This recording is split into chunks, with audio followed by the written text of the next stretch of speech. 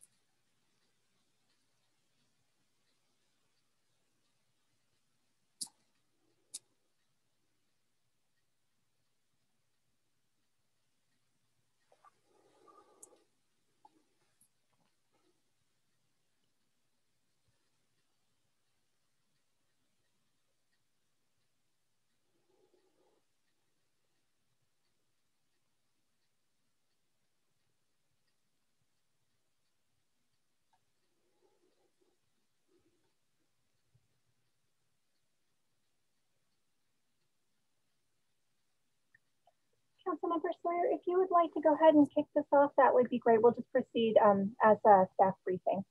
Okay, and under those conditions, is it still possible to hear from for instance, the Downtown Action Organization with Cadence? Would we be able to hear from her as well, as long as there was no conversation?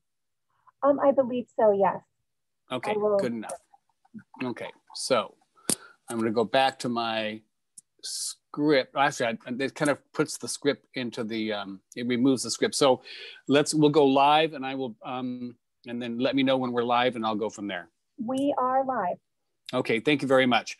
Well, good morning, everyone, and welcome to what was going to be a full-on subcommittee meeting, but due to a lack of quorum, we will be moving this to and there was unavoidable absences on the council side. So we will be moving this to staff briefing, and we will be able to take comments from the various issues on the agenda, but would not be able to move into a back and forth or ask questions. So this becomes, in essence, a report to those that are listening. So I needn't go through the restrictions or the various rules about how to involve the community in this particular meeting, because there will be no public comment.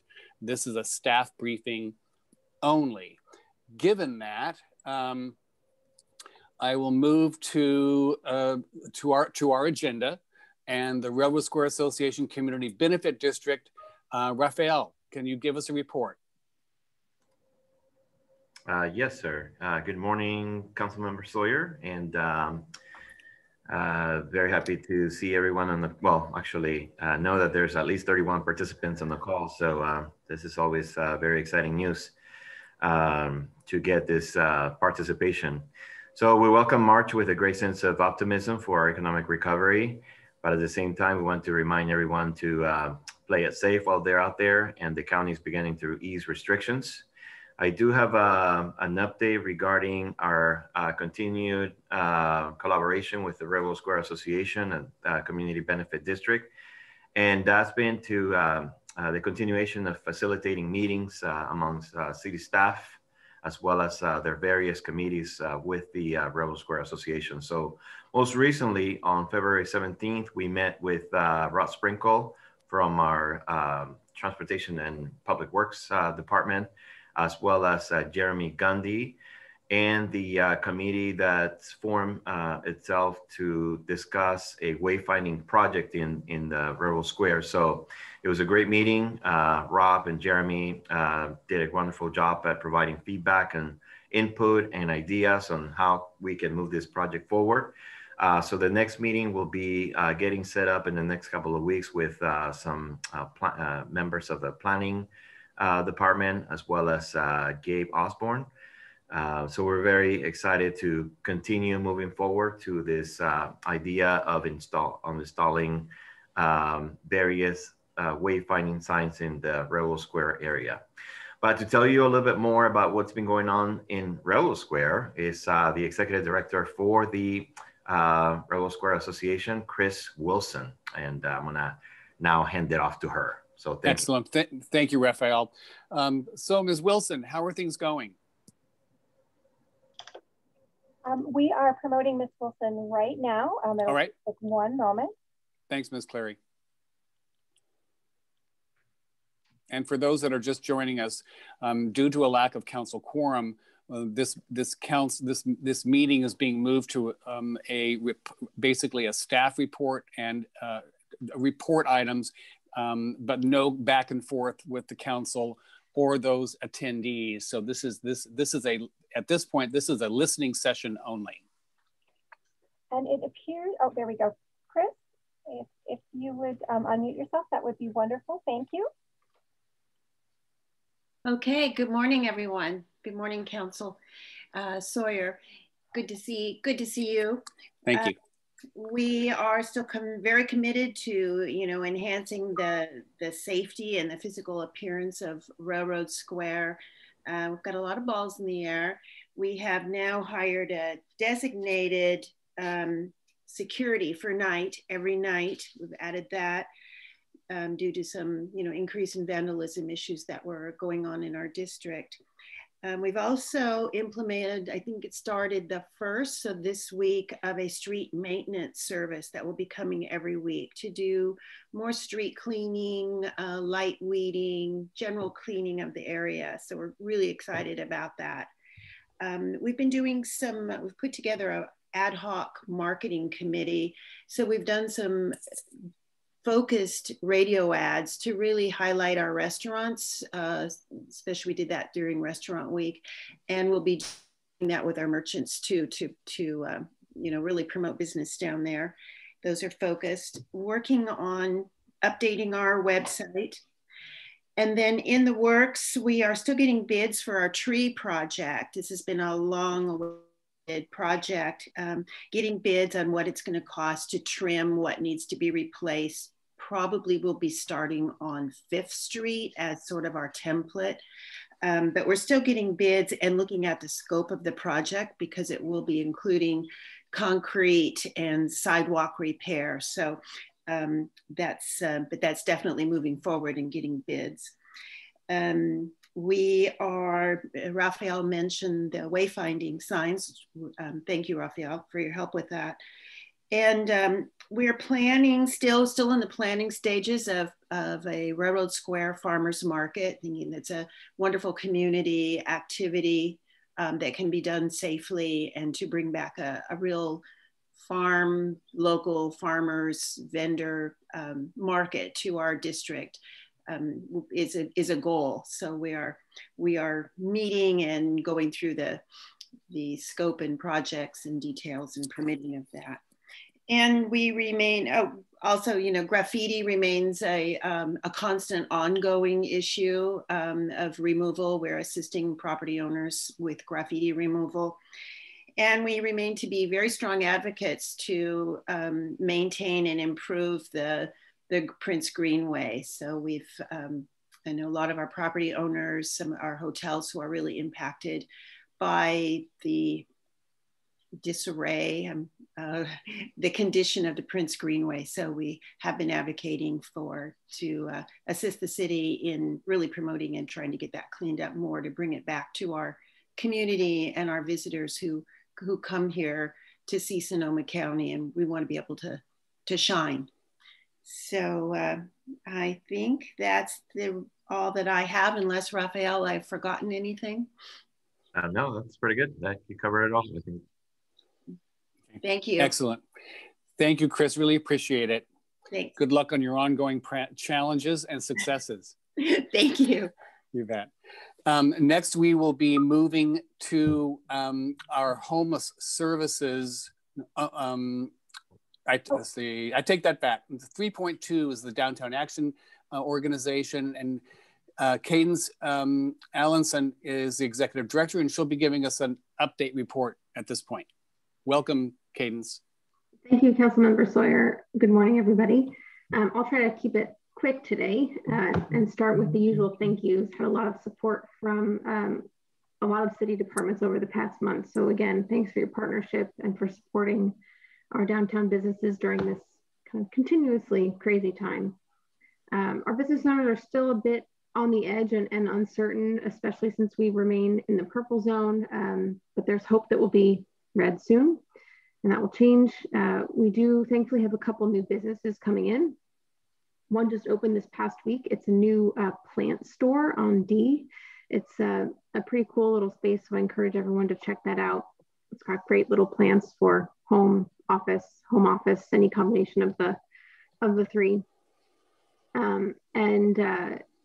We're hoping that once things really start to reopen again and restaurants can have a little bit more capacity and people start coming downtown, that'll help with the homeless issue as well. I think we've seen this in the past when downtown is busy and active, the homeless population tends to stay away. So hoping that we see that again as downtown starts to reactivate.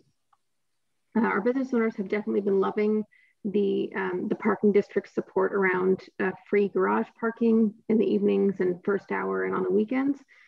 So we're talking with them now to try to find out which components are most important, and hopefully working with Kim around some ideas for how we can continue to support them and the parking district over the next year.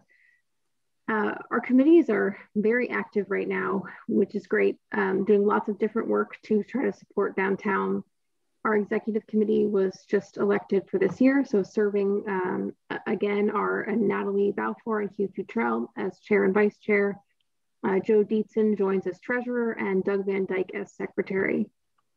We have an ad hoc group working to support the county center moving downtown, as well as the EIFD, and so we're working closely with city staff and elected officials on that. We have a community engagement committee that has met and is working on both summer and winter programming, as well as other general engagement with the community through social media and marketing. And this group is made up of DAO board members, but also business and restaurant owners from throughout all of downtown. We wanted to try to get diverse locations represented there as well. Our business development ad hoc committee had its first meeting and is trying to figure out how to best attract and support new businesses in the downtown area. So we'll be looking forward to sharing more updates around that in the coming months. We've just had our first meeting and have some kind of exciting action items coming out of that. And then our beautification committee, or our design and improvement committee, as it's formally titled, is working on 3 separate projects involving trees, lighting, and light posts. So I think I'll have an update on at least one of those at our next meeting, but we'll keep everyone posted on that.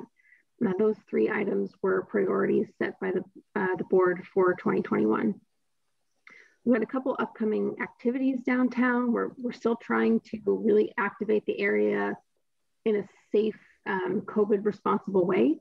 So the Excellent Adventure Easter egg hunt is getting ready to kick off in about 10 days. That's happening thanks to the generosity of Bayside Church, which is the same group who built the parklets last summer. So they've been great partners in supporting local and downtown businesses. Between Railroad Square, the plaza, and downtown, we have 35 businesses participating. So we've got some really great prizes like a new PlayStation and some type of Nintendo game. I'm sorry, I don't know the specifics around those. It doesn't mean much to me when someone says PlayStation, but we think we'll get a great turnout from local families because of the really nice prizes that Bayside was able to secure. And it's a fun activity. It's a great way to get to know the businesses downtown, with the goal being you fill your passport with a sticker from each business, and then you submit to win prizes. So it's the first time we're doing it, but I think it'll be fun, and very glad to have Railroad Square on board with that as well. We are trying to get at least 3 of our empty storefronts filled with artwork or historic photos, thanks to support from the museum. So working with them to try to creatively fill some empty spaces, and hopefully we'll have those up and going within the next month or so. And it'll be a nice way to, again, beautify, bring people downtown, and kind of liven up the area a bit. Not much new to report from our Street Plus team. They continue to dedicate most of their time to issues with the homeless population, especially those who are struggling with mental health issues, and cleaning up after them, as well as helping them connect with services. They have, thankfully, over this past month, been able to work on some longer term maintenance projects like weeding and demossing the sidewalks. So it's looking very fresh downtown right now, which is great. And then finally, just a quick update on Asawa Fountain, because everyone wants to know how that's going.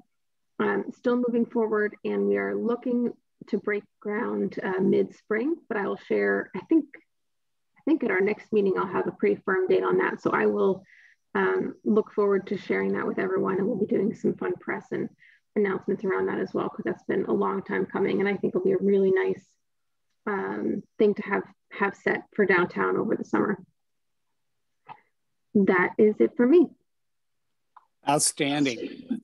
And I understand I'm going to kind of step outside the box a bit and entertain comments or questions from the community. What I'm going to do, because this puts us in a little bit of a strange situation because of how to identify exactly what kind of meeting this is, because we don't have a quorum of the council. But because we are giving staff report and we are giving reports from various individuals that have responsibilities on these various topics, I'm going to read the caution that has been prepared by the state of California, and then we will go ahead and I will entertain questions or comments from the community on the first 3 items that we've covered so far. So, due to the provisions of the governor's executive orders in 2520 and in 2920, which suspend certain requirements of the Brown Act and the order of the health officer of the county of Sonoma to shelter in place to minimize the spread of COVID-19, the downtown subcommittee will be conducting today's meeting in a virtual setting using Zoom webinar. Committee members and staff are participating from remote locations and or practicing appropriate social distancing. Members of the public may view and listen to the meeting as noted on the city website and as noted on the agenda. Members of the public wishing to speak during item 3, public comment, or during our public hearing items will be able to do so by utilizing the raise hand feature. Their hand, it's raising the hand, or pressing *9, again, *9 on their phone. They will then be given the ability to address the committee. So we don't have other than me, we don't really need to have a roll call. I have brought the meeting to order. And so I will now kind of fulfill the usual requirements of one of our meetings. Are there any public comments on items not listed on our agenda? Eileen, do you? Oh, thank you, Councilmember Sawyer. There are no raised hands at this time. Okay, thank you very much. And are any other kind of comments, electronic or otherwise? No, there are not. Okay, thank you very much. So in that case, I'm going to move back, go back to my agenda, which is saying download, which I don't want to do. Let's see if I can get a copy of this. Raphael, could you move to, since I'm having a hard time getting back to my agenda. Oh, here we go. I just came up. Pardon me, Councilmember Sawyer. It appears that Member Fleming is able. Oh, I apologize. I thought it was Member Fleming. Okay. It is not. No problem. We'll just keep going as we were then, as she may join us subsequently. So let's move back to 3.1, Railroad Square Association Community Benefit District update, and also a report from Ms. Wilson. So Raphael, do you have, I'll entertain questions from the community. Do you have any questions on Mr. Rivero's report? Anything, Ms. Clary, from that report? Any comments on 3.1 from the community? There are no raised hands at this time. Thank you, Councilmember Okay. Sawyer. Thank you. So we will skip then. Oh, and so if nothing on 3.1, we'll move to 3.2. Any community comment on the Downtown Action Organization? Sorry, it does look like Victoria Fleming, Councilmember Fleming, has her hand raised. And she has been promoted. I apologize for my tardiness. There's some childcare issues happening, but I am listening and I'm here for purposes of quorum. Thank you, Councilmember Fleming. And we're moving along as we should. So we're on course. So thank you for joining us. Okay. You bet. I appreciate it. And Councilmember Sawyer, at this time, you can call the meeting to order with a quorum if you so choose. Thank you. And I will now call the meeting officially to order now that we have a quorum with council members Fleming and myself, Councilmember Sawyer, on the Zoom meeting. So we will now move to, we've done 3.1, 3.2. We have asked for public comment. We'll now move to 3.3, which is the homeless service programming. And Kelly Kuykendall, our housing and community service manager, will be giving us a report, and we'll be taking questions after that. Hi, Member Sawyer, I apologize. There is a member of the public who has just raised their hand. If that would be okay to go ahead and promote them. Yes, and I would just like to know what item they are addressing. I will have them share that information with us. Excellent. So, Mr.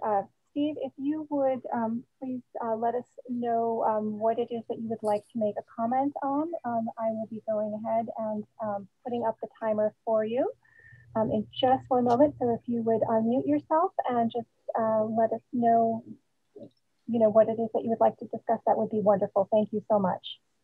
Are you able to see? One moment. Okay. Are you able to see the timer? Yes, I do. Wonderful, thank you so much. My comment and question is about the downtown action, item 3.2. I've heard some rather favorable comments about the use of parts of the sidewalk and street for serving meals. Is there any effort to extend that activity after the pandemic requirements loosen? Is that your only question, Steve? Yes, it is. Okay, thank you very much. And we'll have a answer for you in a second. Any other hands raised, Ms. Clary? There are no additional hands raised at this time. Okay, at this point, I'm not really sure who I should ask this question of. Perhaps it's Raphael. What is the status of the park list, and do we have a status that we can share at this point, or are there too many questions about the future of that program to answer it at this time? If you'd like, I can answer that. Yeah. Excellent. If need be, Eileen, I think the screen is on your desktop. Oh, I apologize. And if need be, we might need to have Cadence Hinkle also talked. So we have been in discussion about what is going to happen for the future. Cadence has been doing just a phenomenal job in reaching out to all of the individual businesses to understand what their desires are. So right now, only the 500 block is closed still, and we're looking at that. And then depending on what's happening with the reopening, we may consider through the Downtown Action Organization and all of the merchants downtown, whether or not we want to close for seasonal opportunities. And if there's a way to do something where if we can have, say, barricades that move and traffic is okay with it, to have movable or maybe only part of the week closed. Cadence, do you want to unmute and add anything to that? I don't have much to add, but I appreciate, Steve, your comments. We have gotten a tremendous amount of public support for the outdoor dining, and we've been able to keep it going on the blocks that have been reopened to through traffic. And we hope to be able to, I know the city is working on a permanent parklet program. They've been great at kind of helping everyone get going as fast as possible so that they can stay open and in business. But I believe there is a permanent parklet program on the way. Yeah, I apologize. I think I was thinking about just the street closures. In terms of the parklets are allowed to be in place in this temporary manner until our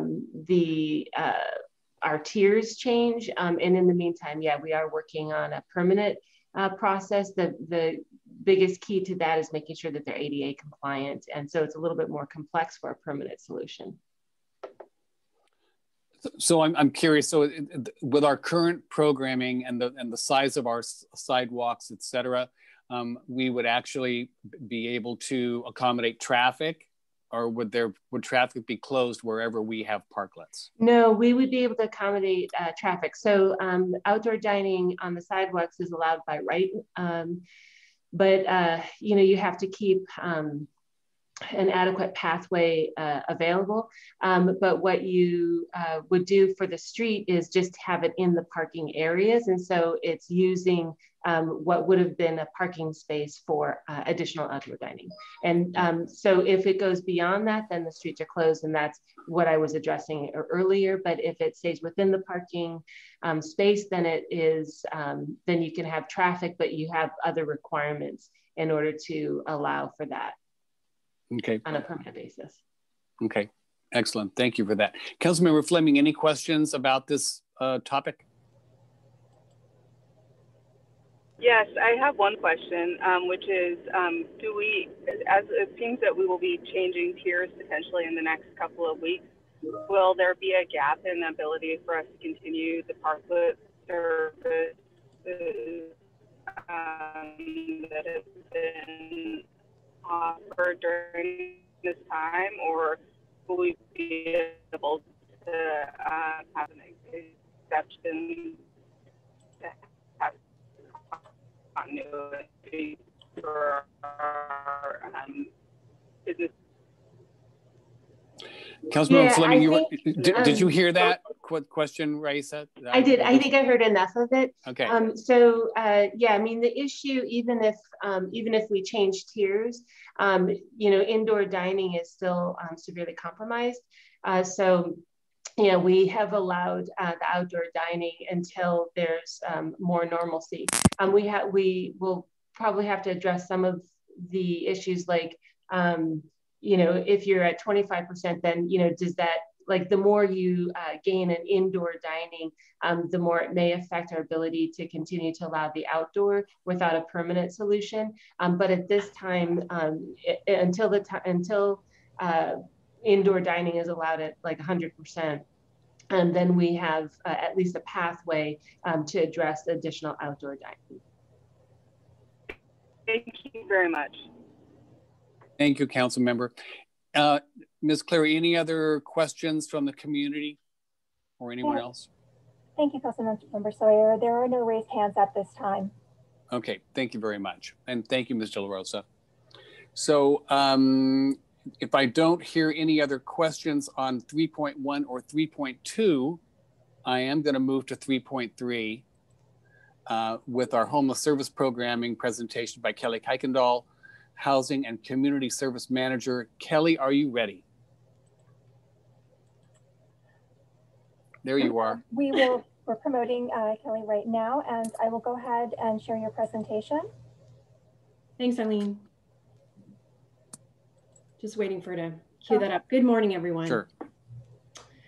So I'm Kelly Kuykendall. The slide here says Housing and Community Services. I recently moved over to the City Manager's office, and I'll be providing a brief update this morning based on a study session that was provided to the full council on February 9th.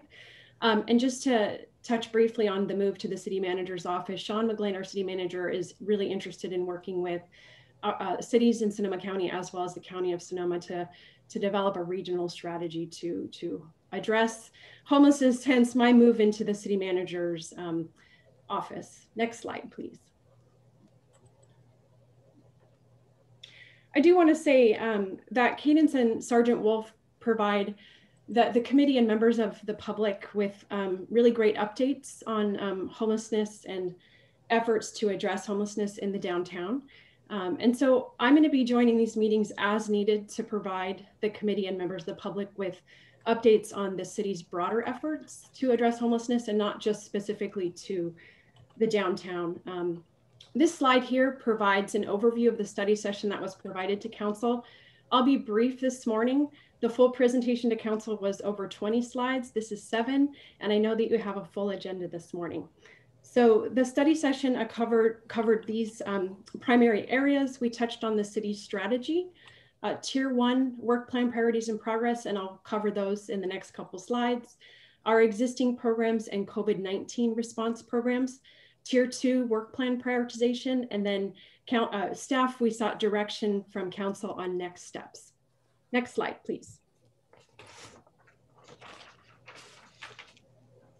So this slide covers our existing programs. I won't go into each of them, but just say that the city provides funding and support in 5 broad areas for day services, emergency shelter, street outreach and encampment response and resolution, housing support, and community-based solutions. There are a lot of acronyms here.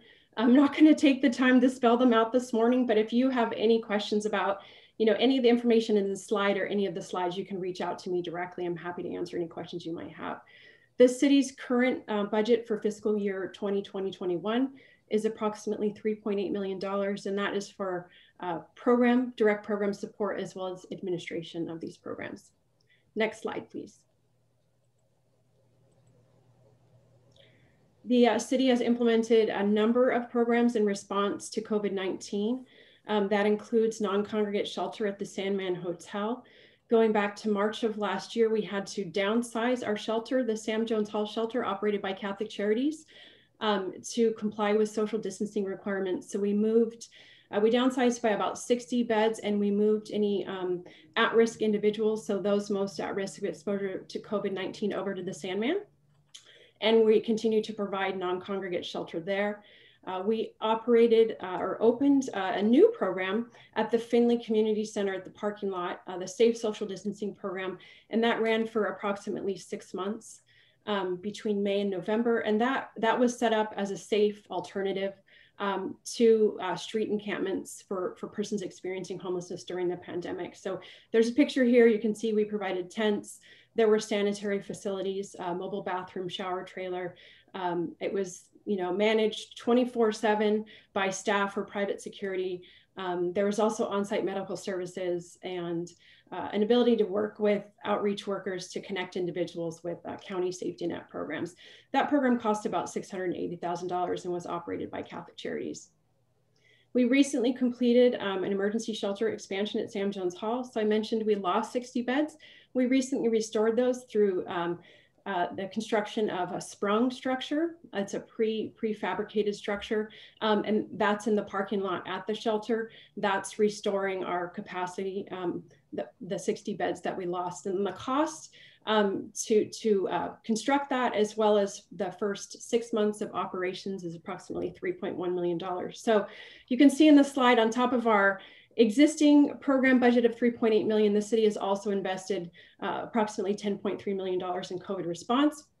Majority of this is being funded by the city's general fund. However, we have submitted an application to the Federal Emergency Management Agency, FEMA, for reimbursement for, we're hoping for a bulk of the funding that's been put up for these programs. Next slide, please. Just one moment, I apologize for the delay. Thanks, Eileen. So tier one really is our existing programs. And then our COVID programs, which I just covered. I mentioned that we completed the program at Findlay, ran that for 6 months, and it was very successful. We served over 200 individuals during that time. Mentioned that our FEMA reimbursement application, that process is underway. Here's a picture of the sprung structure at Sam Jones Hall. And we are now moving people into that structure from our encampments. And then now that we have this sprung structure up at Sam Jones Hall and we've restored our shelter capacity, we're looking at ramping back or ramping down the number of hotel rooms that we have at the Sandman Hotel. Next slide. And really the goal or the purpose of the study session, in addition to providing the council and members of the public with an update on where we're at with homeless services, was to seek input on our tier 2 work plan priorities, and those are outlined in this slide. So we've identified additional improvements out at Sam Jones Hall related to the sprung structure. We're calling it phase 2 improvements. We presented some ideas around a safe parking program, an overnight safe parking program for individuals living in their vehicles and RVs to safely park overnight and have access to sanitary facilities and potentially wraparound services. And that would be on city property. And then alternative shelter, that would be similar to the program we implemented at Findlay.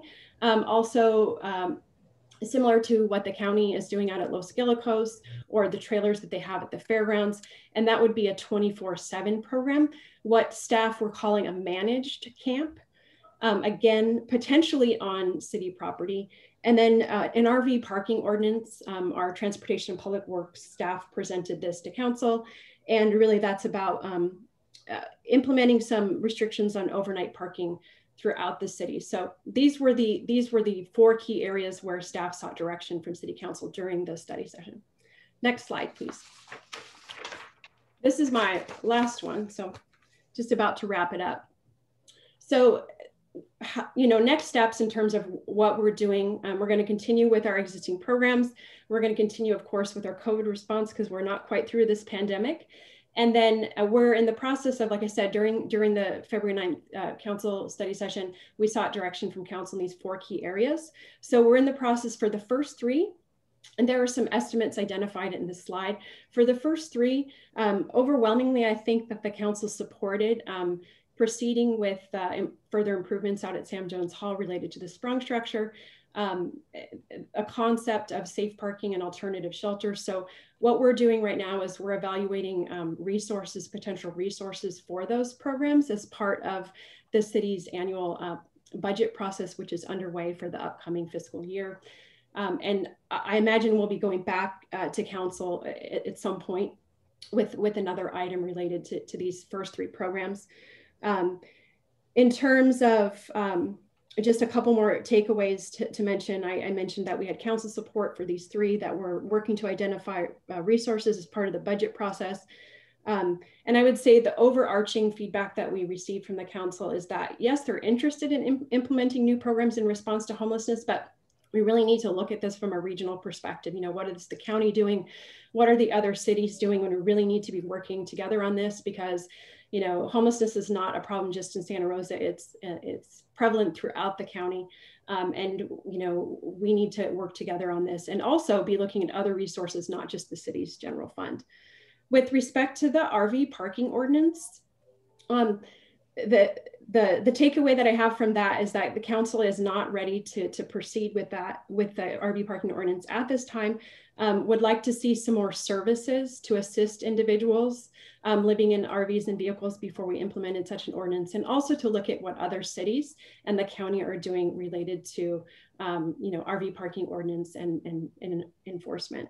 So that's just a quick overview of the study session that was presented to council, and certainly council member Sawyer or Fleming, if I missed anything in terms of staff takeaways related to council feedback, please feel free to share that with the group.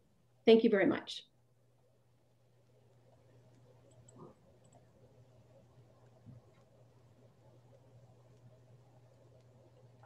Councilmember Sawyer, you're on mute.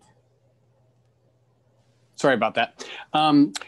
Regarding social distancing, and I know that we are always balancing people's privacy and their ability to have a little more space than what sometimes is provided in a shelter.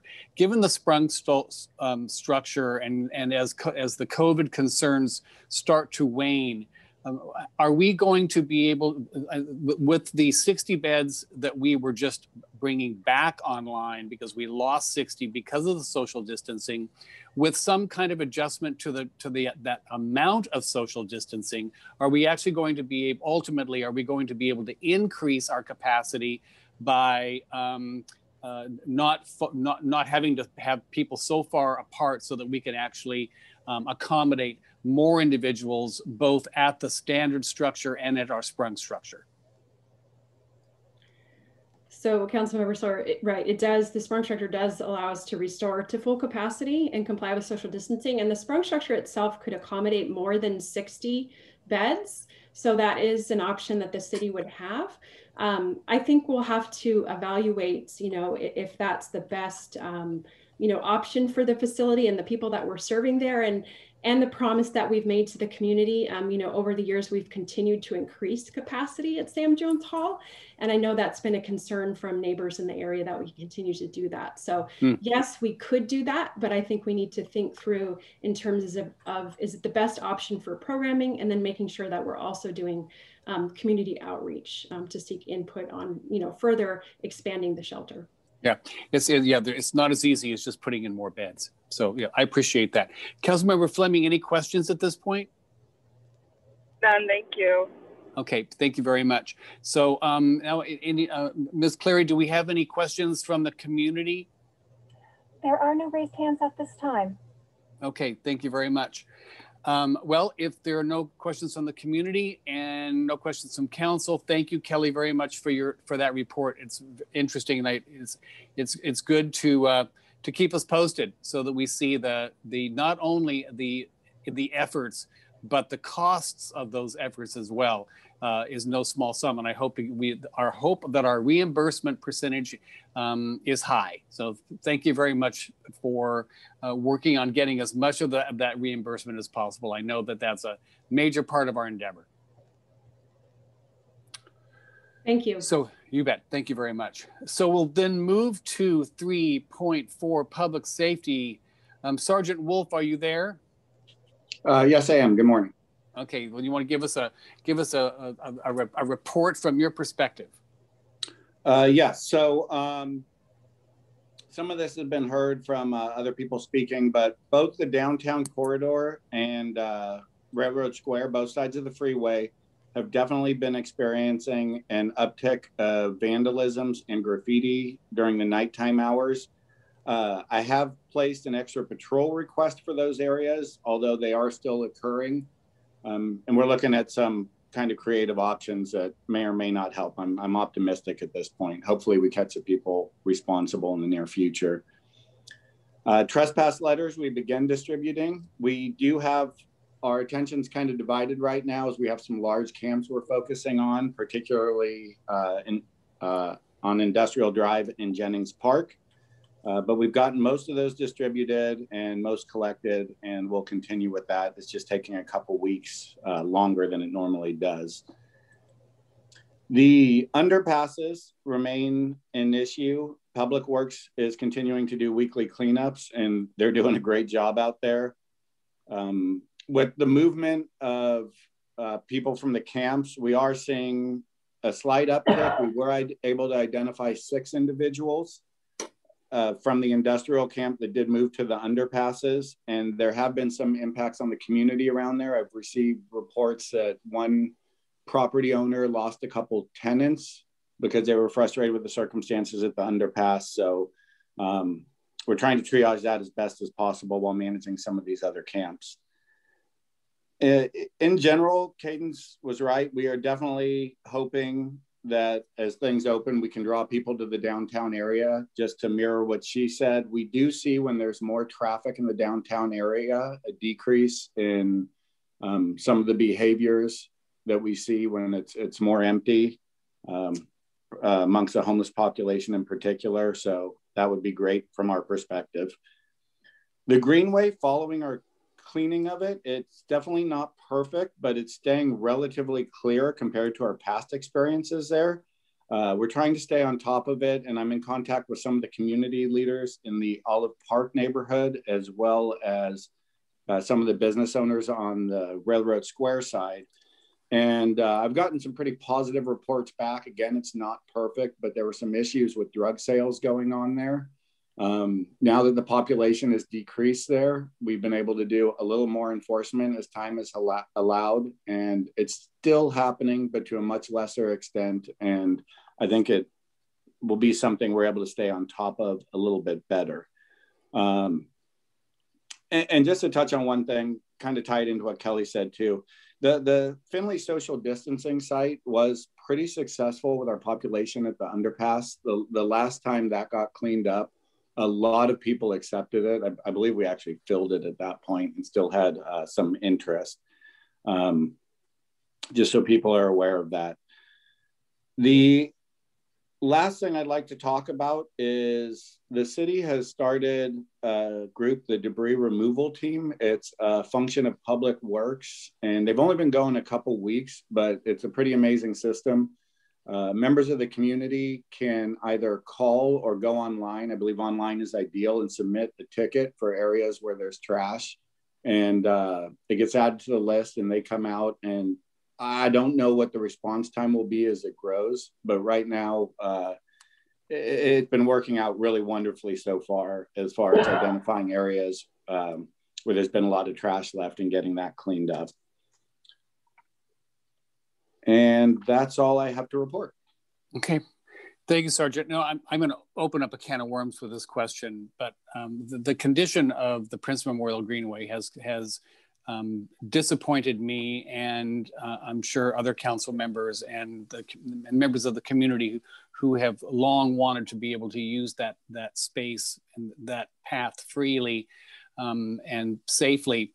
Has there been conversation about video surveillance on that particular city asset and whether or not that's something that could really be considered? I know there are all sorts of concerns, not the least of which those brought up at the ACLU, but I'm wondering if there wouldn't be an opportunity to use those tools to help dissuade some of the unfortunate behavior occurring on the Greenway. Personally, I love the idea. It has been brought up fairly extensively from both community members of Railroad Square, the Hyatt, and those areas most impacted. It does bring up concerns related to cost. It got brought up at the downtown subcommittee, I believe. It may have been a year to 18 months ago. Mm-hmm. And there were some talks with city IT, so it has been looked at once. It would be great to pick it up again. Absolutely. It was just the issues associated with both video storage and then how well it could be monitored. But I will say that, you know, we've seen it be extremely effective in the past. Courthouse Square is a really good example of it. Right after we put the cameras in Courthouse Square, we were able to view them from our office. And if anyone doesn't know, we have certain tools, like we have electric motorcycles that enable us to respond very quickly down the creek trail or to the square. Our office is located centrally downtown. So we'd see things like people shooting up on the camera that we wouldn't have been aware of because we weren't there. And we'd respond and literally be there within 30 seconds. And it helped because within a couple of weeks, people realized that if they were engaging in those behaviors, they were getting arrested very quickly. It was very effective. Right. Well, I appreciate that. Well, something for a future conversation. Again, you know, we're oftentimes looking for tools to help mitigate certain situations. It doesn't mean that they would necessarily be there forever, but I think there is a place to minimize, at least for a period of time, or mitigate some of these behaviors that make people feel uncomfortable using that asset and that pathway. So thank you very much for that, the answer to that question. Councilmember Fleming, any questions for Sergeant Wolf? Just wanted to tag on to what you suggested and throw out the thought about the cameras that are in Courthouse Square that stream to YouTube, and just say that, you know, I know that people aren't glued to watching the square all the time, but that I was curious to know if the fact that there are cameras on the square that are just generally viewable by the public make any difference, because I know that I turn it on from time to time to see what's happening down there, and just curious to know if a similar program could be implemented in a high use public zone. I think it would look a little different. We don't get a lot of calls, if any, really related to the public cameras. Most of what we have is just observed by us or our dispatch, where we have the cameras up and are viewing them. But I think it's because of the angles and distance with the ones in Courthouse Square. I believe if it was arranged somewhat differently, it could be an effective way that people from the public could call in if they saw things. Okay. Thank you. I thought maybe it just might, not just people watching, but the sense of people knowing that there are eyes on might change the outcome. But I appreciate that there's a lot of factors that go into it. Thank you. Thank you, Councilmember Fleming. Any other comments, Sergeant Wolf? No, that's it. Thank you. Okay, any comments from the community? There are no raised hands at this time. Okay, thank you very much. Well, in that case, we will move on to our update on, oh no, it's the Shared Mobility Services presentation. Nancy Adams, are you on? I am. Good morning. Can you hear me? Good morning. Yes. Good morning. So I just kind of want to introduce this topic, and I'm going to hand it over to Dana Trey. She's a planner with the Sonoma County Transportation Authority here in Santa Rosa. So I'm just reminding the subcommittee that I made a presentation, I guess it was back in late November or early December, about we're looking at creating some shared mobility devices for Santa Rosa, and the study session that it was presented to the council in November as well. And the council gave staff some direction to create a pilot program and then establish some sort of regulatory framework. So it's kind of, we're on two different tracks here. So staff is pursuing that, but this is the bike share grant that the Sonoma County Transportation Authority and the Transportation Authority of Marin received, about 3 years ago. So these two initiatives are kind of running in parallel, if you will. So I wanted to, just update the council subcommittee on the bike share process. And so I'm gonna, at this point, hand it over to Dana. She'll go through a few slides, and then I'll wrap up once she's done. So thank you.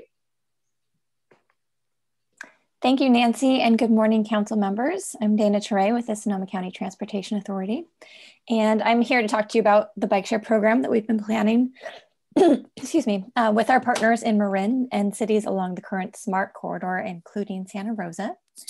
So bike share provides an on-demand access to a network of publicly rentable bicycles.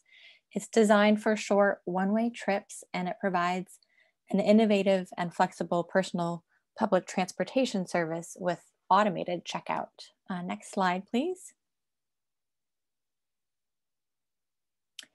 So the Sonoma County Transportation Authority partnered with the Transportation Authority of Marin on a grant application for bike share implementation through the Metropolitan Transportation Commission.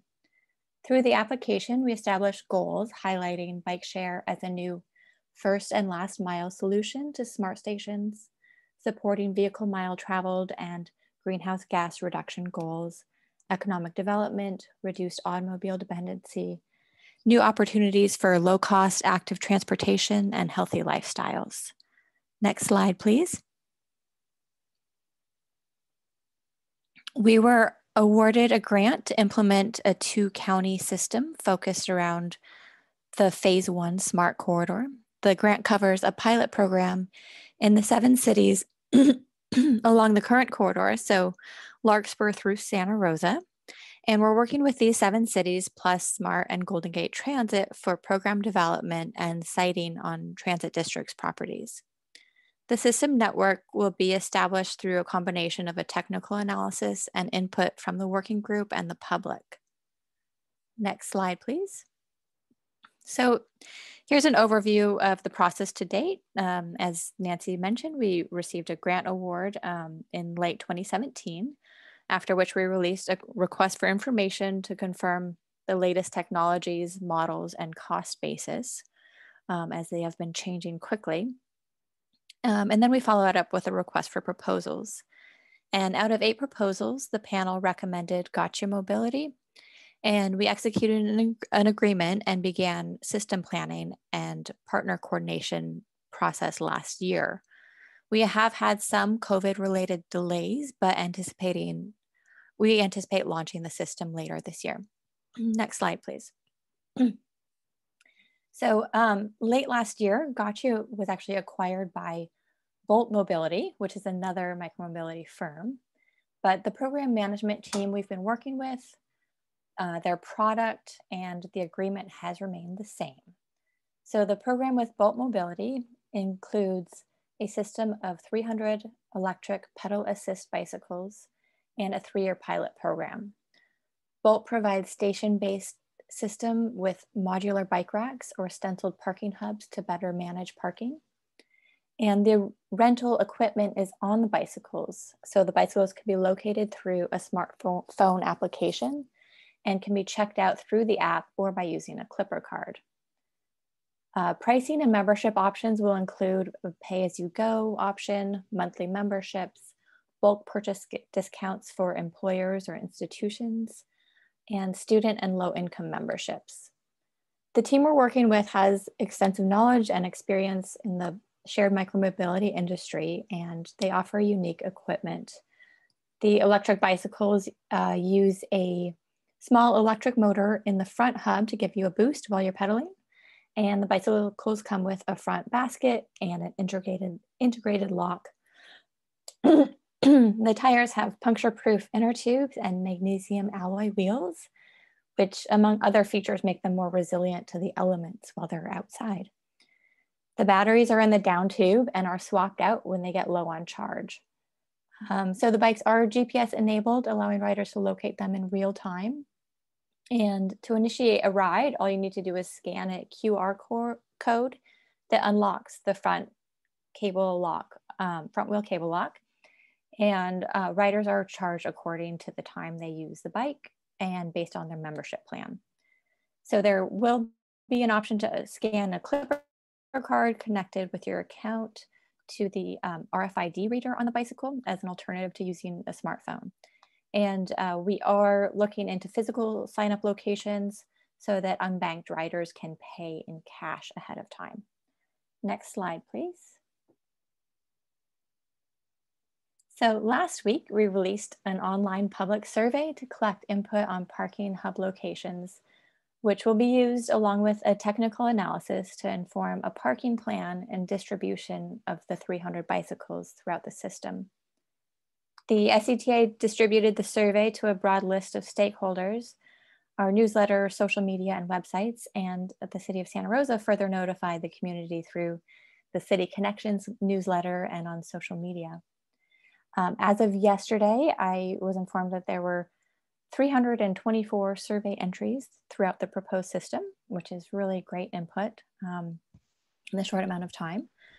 The survey allows people to drop pins and locations where they would like to see the bike share hubs, and to provide input on how they imagine using the system. The survey will be open through March 19th, and it's available on the SCTA website. Next slide, please. So while we have the survey out, we are working with group members on, our working group members on presenting updates on the program to various committees. And we are getting close to finalizing a draft coordination agreement that defines the roles and responsibilities for all of the parties involved and how we will work together. The participating agencies are also preparing council agenda packages, which they will present to request operational approval of the system. As the survey input is received, Bolt is reviewing the input and how it compares with the technical demand analysis. And once the survey is closed, a public input survey will be prepared. Next slide, please. So the next steps in the process, once each jurisdiction, or once the jurisdictions have provided operational approval for the system, Bolt will use the parking plan to begin in-field site planning and permitting.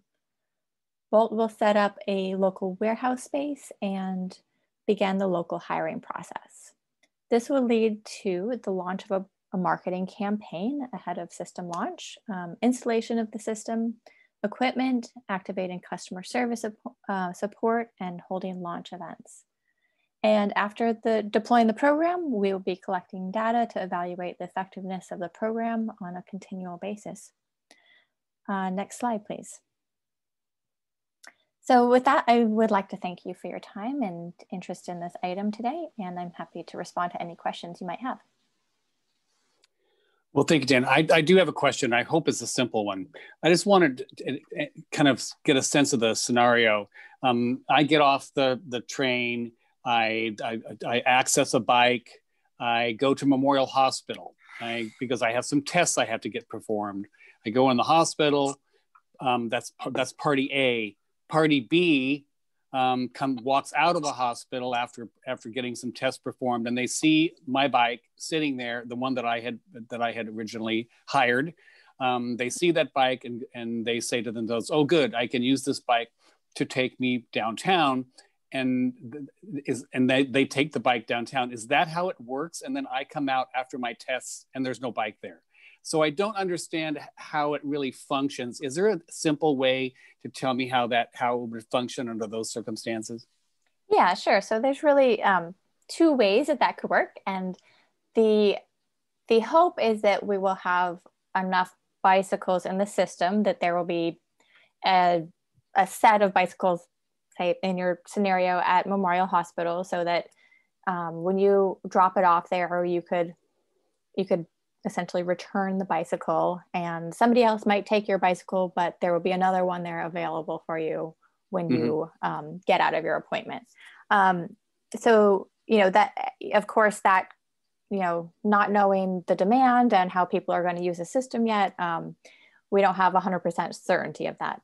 The other option is that, you would be able to put the bike on hold, and so essentially keep your trip going if it's going to be a shorter trip, and then that would guarantee that your bicycle would be there. It would make it unavailable to somebody else who is looking to use a bicycle, and would hold it until you need it again. So it's, given the pricing plans, that's probably not going to be something you could do all day.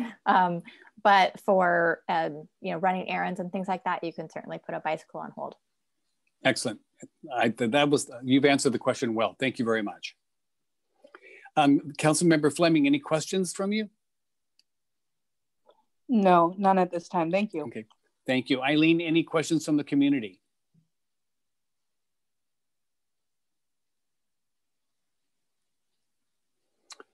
Eileen, do we have you? I apologize, I was on mute. We do not have any raised hands at this time. Okay, thank you very much.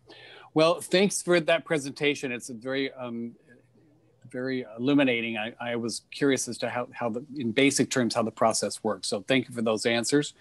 I look forward to watching this unfold. It's going to be great to see a bunch of those blue-green bikes roaming around town. So look forward to the testing. So moving on to 3.6, which is the maintenance of Courthouse Square And Tim Finnegan, are you on? Yes, good morning. Good morning. Good morning, Councilmember Sawyer and Councilmember Flemings. Crews have been really busy down at the Greenway this past month. We did after we did the cleanup, the homeless cleanup down there.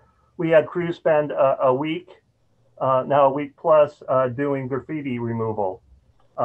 So the first initial week that we were down there, we spent over 350 hours, man hours, and over $1,000 of materials, paint. There's some small equipment purchases that we had to do that project. It looks really well right now. And I'd like to echo the other presenters on just the presence of activity down there by our maintenance staff, along with creeks, cleanup crews, and SRPD. Just the presence alone helps out that situation tremendously. So with that being said, that initial cleanup went really well. It looks good down there, but it is going to be something that we will continue to address moving forward and continue to try to stay up on that graffiti abatement.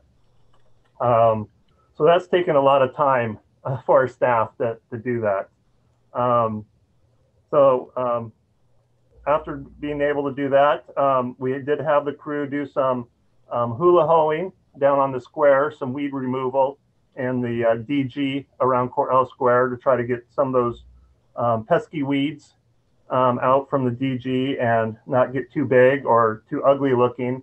Luckily we hit it at the right time, and those weeds just came right out with the hula hose. So it wasn't too much work, and it does help out as far as the long-term weed control of that DG. Wanted to follow up a little bit. We did a meeting with the Railroad Square Association. We did take a look at some of the trees down there at Depot Park.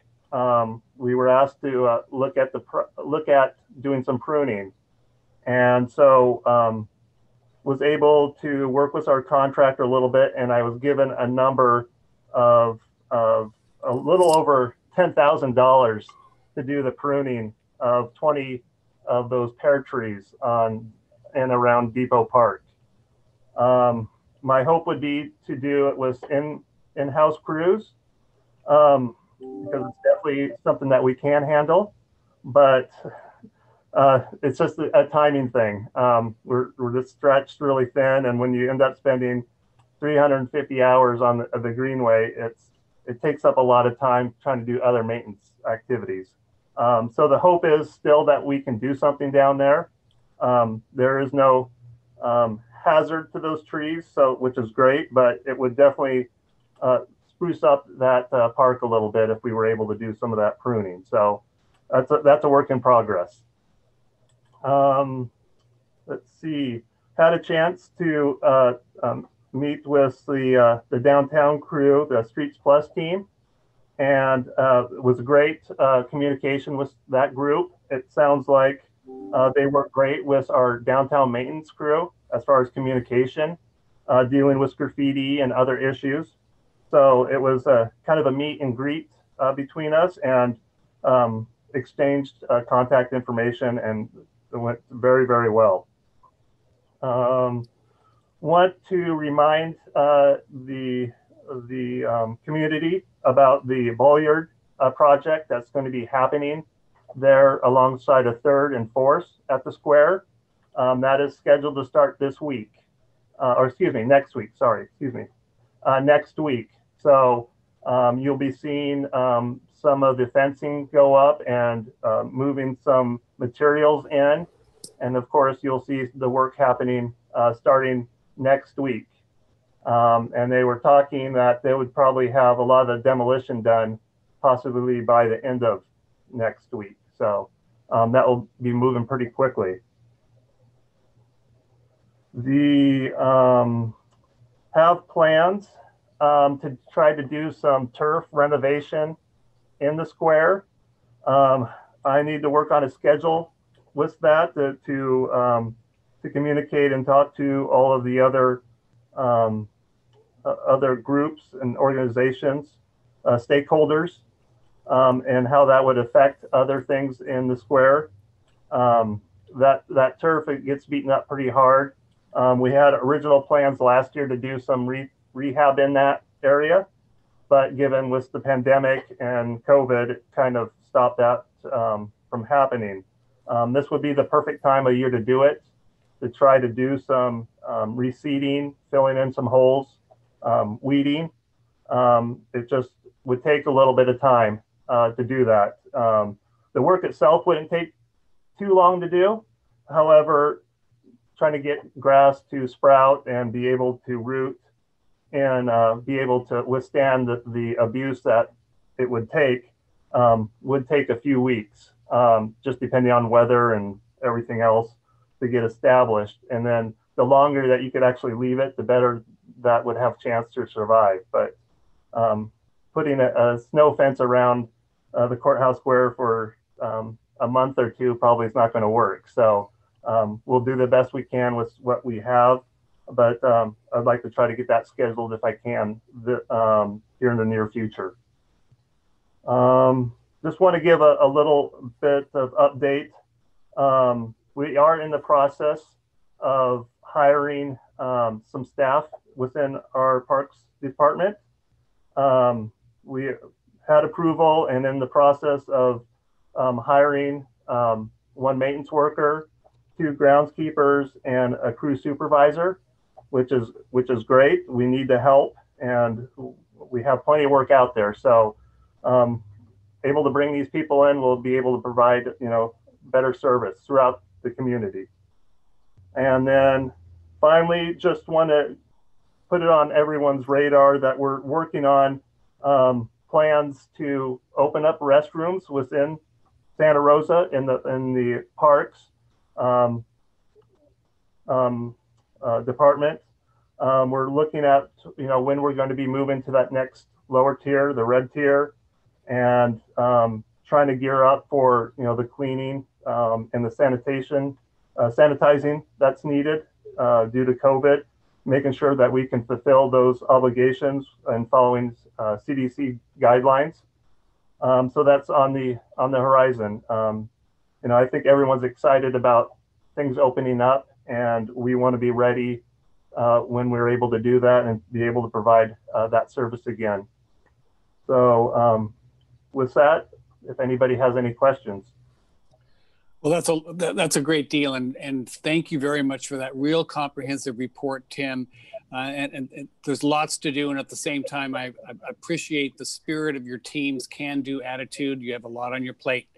Councilmember Fleming, any questions or comments? None at this time. Thank you so much for all of your hard work. Thank you. And back to the community.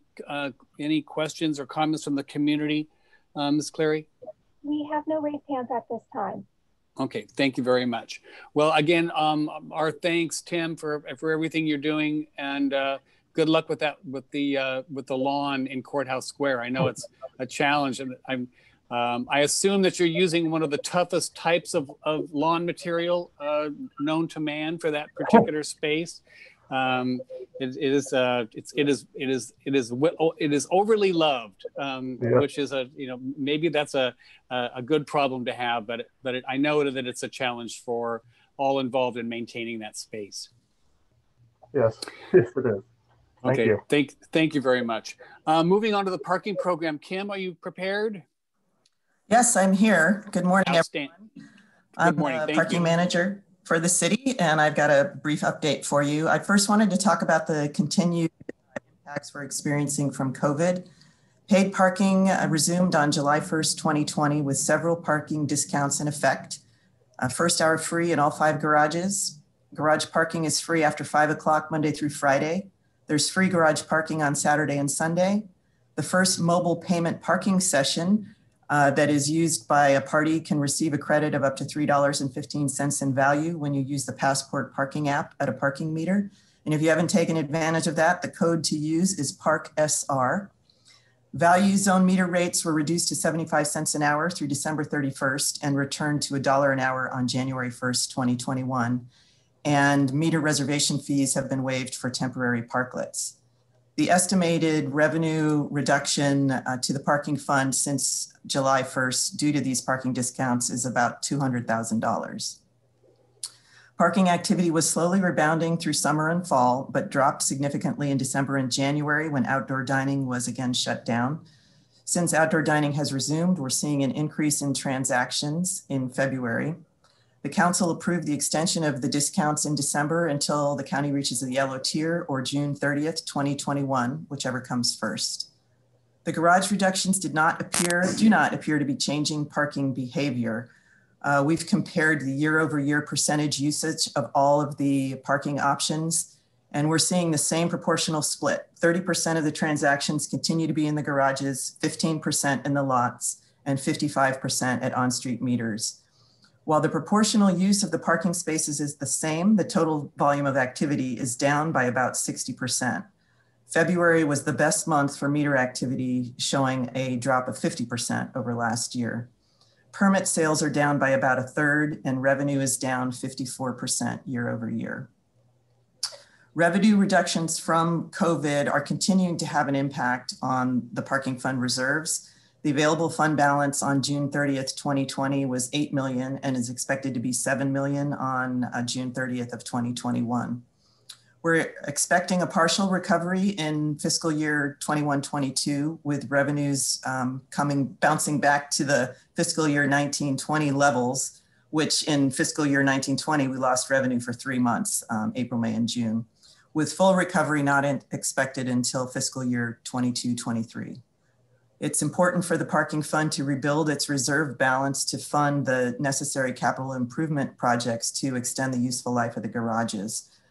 For any of those of you listening who don't know, the parking fund is an enterprise fund and is required to be self-sustaining, generating sufficient revenues from parking user fees to cover operations and maintenance and capital improvement costs of the parking program. I've got a few project updates for you. We're expecting approval of a building permit this month for the new parking equipment in the garages. So we're hopeful that installation will begin in April and should be completed by July. The new equipment utilizes barcode scanning technology and will eliminate the use of magnetic stripe tickets that we're currently using. In addition to being easier and less expensive to maintain, the barcode technology offers new opportunities for validation. For example, the Roxy Theater plans to have a barcode printed on their movie tickets, which can be scanned to provide validation in the garage. The existing equipment is 20 years old, so we are very much looking forward to having new, reliable system in place. We also have structural repairs underway in 4 of the garages, as was identified in the 10-year asset management plan that we have provided by a structural engineering firm. We've got, for the next 8 years, we've got about $13 million worth of identified capital improvement projects to be done in the garages. And the work that's going on right now is expected to be completed by the fall.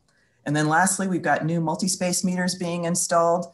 These new meters use your license plate as a credential, so you no longer have to walk back to your car to place a receipt on the dash.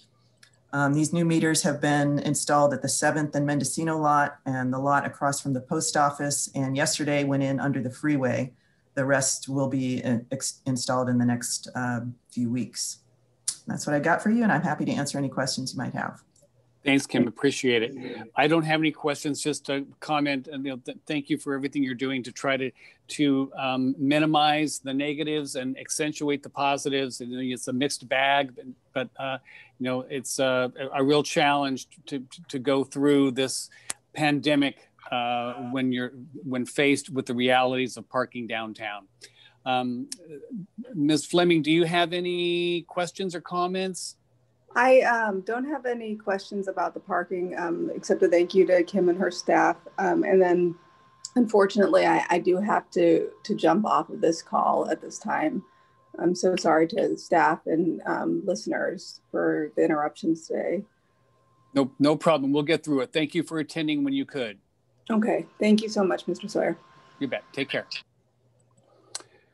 Okay. Thanks, Kim, very much. and we will move on to a report 3.8. Ms. Thompson. Hey, thank you, Councilmember Sawyer, and hello, everyone. I have a very brief update for special events and the public art program. As I've been reporting at the several last subcommittee meetings, most events and event permits will continue to be suspended.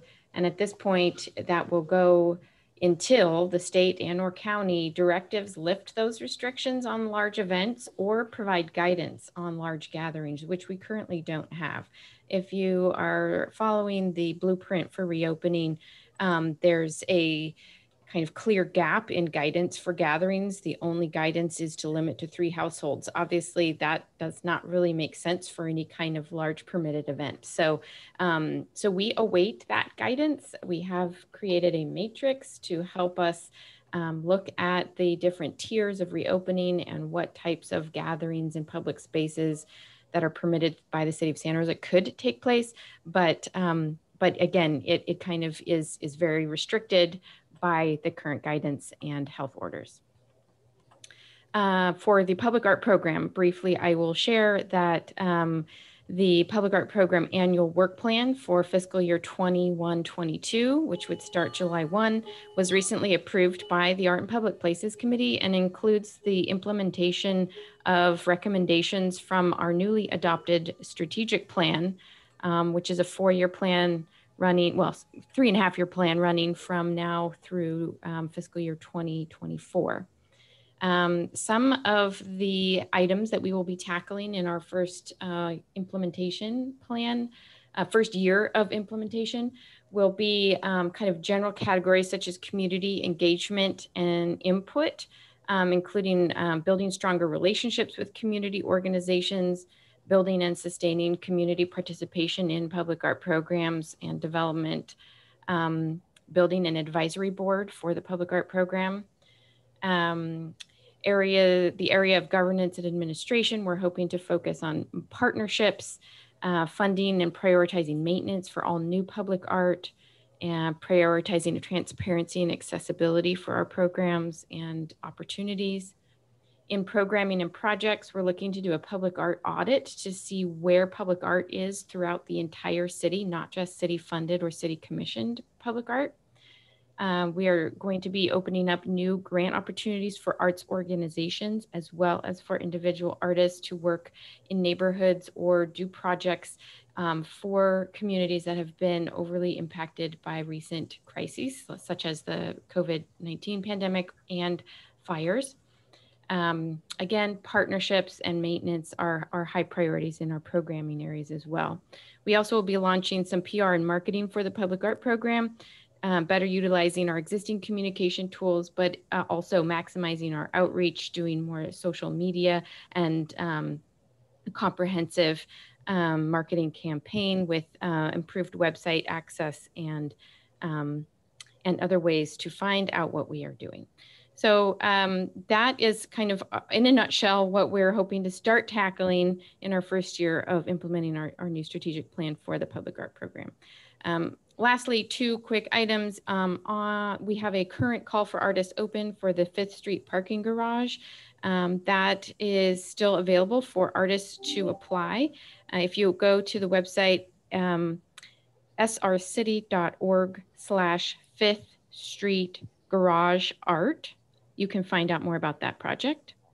And then finally, the National Arts Program, which is one of our annual art exhibits and competitions, usually hosted at the Finley Community Center and funded by the National Arts Program Foundation, is online this year. Please check out the online exhibit, including 198 pieces of art by Santa Rosa residents or City of Santa Rosa employees, at our website, the Inside Out There website. So the address is insideoutthere.com/national-arts-program. You can also find it from the main page of the insideoutthere.com website. So that is my update for today. Thank you for indulging me. I went 1 minute over. Thank you so much. No, thank you, Ms. Thompson. That sounds like a lot of good news, and thank you for all your efforts. You know, art is such an important part of a community, and I really, anytime we can increase our number of exhibits and maintain those exhibits, you know, it's all good news to me. So thank you very much. I appreciate it. And Council Member, we became a staff meeting as soon as Council Member Fleming departed. Good point. Thank you very much. And I believe that this staff meeting, if there are no other comments from staff, I believe we will bring this meeting to a close. Thank you all very much. Okay. Thank you.